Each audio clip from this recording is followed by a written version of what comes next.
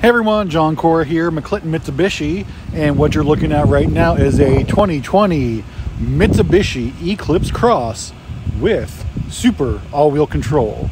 And this is a continuation of the video we did yesterday where we focused on the all-wheel drive system slash four-wheel drive system of the Outlander Sport, which you can see over there in the distance. That's what we did yesterday. And I mentioned in that video that the all-wheel drive system here on these Eclipse Crosses and on the Outlander as well is different than the Outlander Sport. So today I'm going to do my best to explain to you how super all-wheel control works. And I will apologize, I'm not an engineer. I went to WVU, so I'm not the best at any type of science, but I want to do my best to explain how super all-wheel control is different than what we saw on the Outlander yesterday. Before I do that, though, I just want to show something again real quick. This Eclipse Cross is equipped with forward collision mitigation. And in 2021, every Mitsubishi vehicle, hashtag Diamond Squad, will be equipped with forward collision mitigation. That will be standard from the factory on all the vehicles. But we also had some snow last night. I just want to do a quick reminder. You know, when you're getting your car ready, make sure that camera there is clear of snow before you set out on your journey. Because if the camera is blocked, the forward collision mitigation will not work. And especially during wintertime, that's one of the most important times you want to use that forward collision mitigation. Not everyone drives well during winter, so it's always nice to have that safety aid.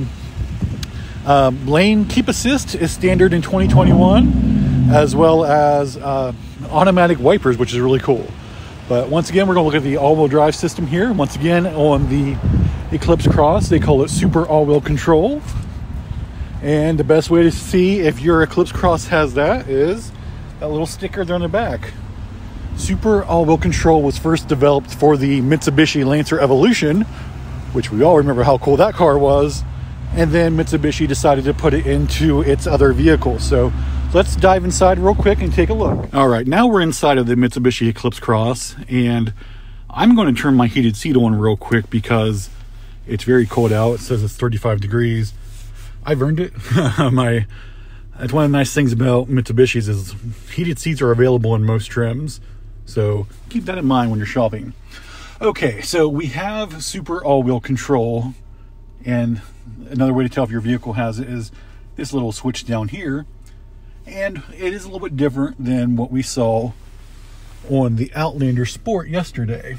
So what I'm going to show you real quick is just the quick differences. Now, pretty much yesterday on the Outlander Sport, you had off, auto, and lock. On the Eclipse Cross here, you actually have different drive modes. So right there, you can see it's currently in auto. The way super all-wheel control works in the Eclipse Cross is your default setting is auto. So with auto, it's pretty much going to be in two-wheel drive unless the wheels detect some sort of slip. So if you're driving along and like if it's a nice day out, you hit a wet spot and you lose traction, the back wheels will kick on. The reason why it's primarily in front-wheel drive during this setting is it's the most efficient. It's the most fuel efficient. However, just like in the the Outlander Sport yesterday, if we go down here, let me switch hands and hit this button, it'll switch the drive mode there. And I know you just saw it go away. Let me do that again here real quick. So we hit it and it goes to snow. Now, if you're like me, you won't take snow for an answer. And what I want to explain now is why there's a snow mode. Essentially, this is a different drive mode. This system is more technologically advanced than what we have in the Outlander Sport. So it's got different modes. The computer is going to tell the all-wheel drive system to react differently depending upon your setting. So here we're in snow. So we're going to do some different things. While the vehicle is still primarily front-wheel drive in the snow mode, it's going to send more power to the rear wheels. That way you're going to have a maximum traction for snow. Like, for instance, last night, we had a decent amount of snow here in the Mid-Ohio Valley. There were several times on my way home that my vehicle slipped in the snow, and my vehicle's front-wheel drive only, especially going up an incline. Well, if I would have had super all-wheel control, it would have transferred more power to the rear wheels. That way I wouldn't have even, most likely in this situation, since that front wheel slip. The computer is doing this within milliseconds of it happening. It's wild how advanced these systems are. And once again, this was developed for the Mitsubishi Lancer Evolution, which is a wild car. I wish we still sold it. Hashtag bring it back. But it was a rally car, essentially is what that was. So not only is this optimized for grip, but the super all-wheel control system is optimized for performance too. So you're going to get a lot more feel with this all-wheel control system than even what's in the Outlander. Once again, what's in the Outlander Sport? Oh, sorry, Sport, or as I call it, the RVR. What's in the Outlander Sport is not a bad system whatsoever, but this is a more advanced and a more performance-driven all-wheel drive system. So just keep that in mind. And then you see your last setting here. Oops. If you hit it one more time, you're going to go to gravel. And once again, the vehicle is just optimized, the computer for gravel. This would be great if you're going like on a non-wet day, like let's say you take it off-road. I like to go on back roads quite a bit myself. Here in the Mid Ohio Valley, we have a lot of like gravel roads, dirt roads, so that would be optimal for that.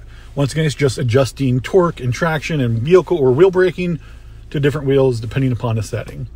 So that's how this is different than what's in the Outlander Sport. And I mentioned that it's different in the PHEV as well. The biggest difference in that one is the rear wheels have their own motor, and it's a plug-in hybrid, so it's not a mechanical system quite like what's in the traditional Outlander. Just keep that in mind if you're considering a PHEV.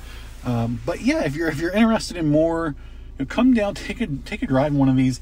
They're actually very capable off-road, even though they're a compact crossover. A lot of independent outlets have tested these out and have found that they do very well off-road. I mean, it's not a Jeep Wrangler, it's not going to do any rock climbing, but if you do some sense and have good tires, this thing can go most places. Once again, you're not going to go rock climbing. You're not going to go into 2 feet of mud, but all in all, it's a very capable vehicle.